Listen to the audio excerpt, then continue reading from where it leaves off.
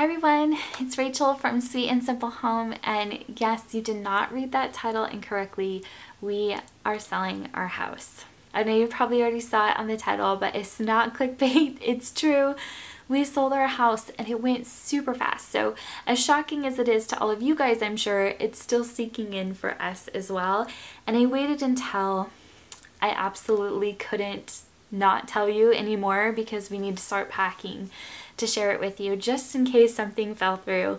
But it looks like we're rolling right along, and the housing market here is actually kind of booming. I think a lot of people are leaving the busy cities and coming to the more quiet, peaceful areas, and I totally understand that. So we decided to take advantage of that and put our house on the market. Well, we just thought we would probably have to rent for a little while just because it is a seller's market. We weren't sure we could afford to buy again. And just with how much we sold our house for, it was kind of shocking to us how much we sold it for. We were able to buy a pre-sale house. So a pre-sale is a house that's not built yet. So we're going to be homeless for a little while.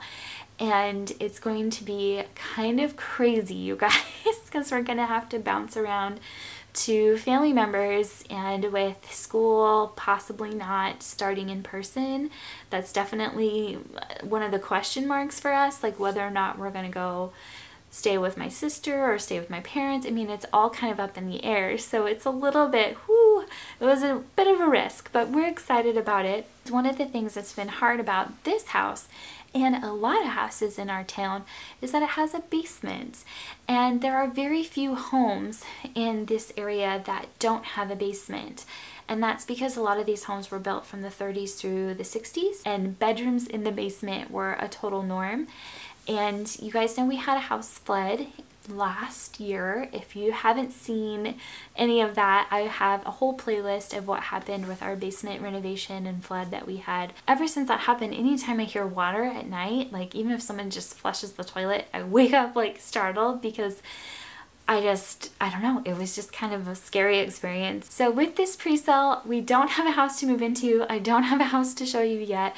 When it is finished being built, I will show it to you. It's not much bigger. It won't be much bigger, I should say, than what we have right now as far as square footage. It's only like 50 square feet more. But without having the basement, it's all laid out on one level, and that's really nice. But I gotta tell you guys, it has been super crazy to film because I was literally filming between house showings. We had so many. We were on the market for a week and it was just boom, boom, boom, one after the other. And some days I couldn't even get the camera out because I would get a text from my realtor that somebody was coming. And that was crazy. And with COVID, it's not like we can go play at the park or go, play at the swimming pool. All that stuff is closed. So we had to figure out where to go and what to do during those times with all three of our kids. It was crazy, but we got through it, and we actually ended up with 3 offers on the house. Everything's going really well, and I can't believe it. It just went so fast. So we're gonna miss some things about this house, but we're really excited about some of the things in the new house. And the timing is a little crazy with things being so up in the air with school and quarantine and all this stuff.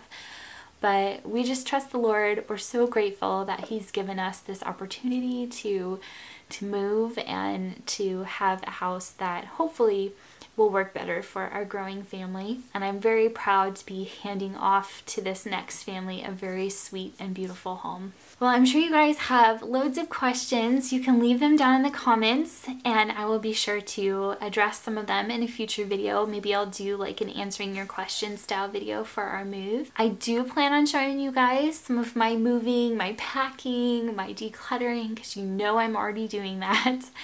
And I also plan to show you guys some of my staging that I did for this house. My realtor was like, Rachel, your staging, awesome. That's the update. That's why my content has been kind of sporadic.